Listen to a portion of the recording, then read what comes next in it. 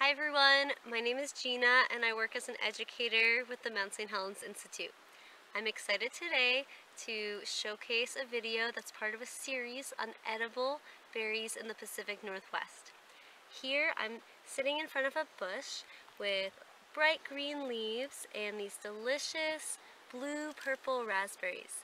These are our native black raspberries and they're super tasty. A lot of people don't know about them. Similar to other blackberry bushes that you might be familiar with, the leaves and stems have little spines on the bottom of them, and the berries are pink when they're not ripe, and then they turn this nice deep blue purple when they're ripe.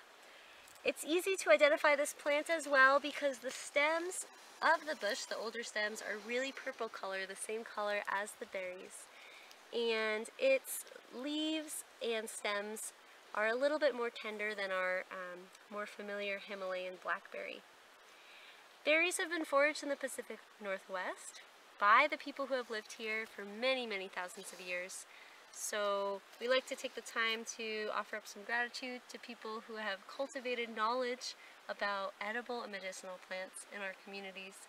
Here at Mount St. Helens, some of the tribes that continue to harvest berries today at Mount St. Helens include the Cowlitz tribe and the Confederated Tribes of the Yakima.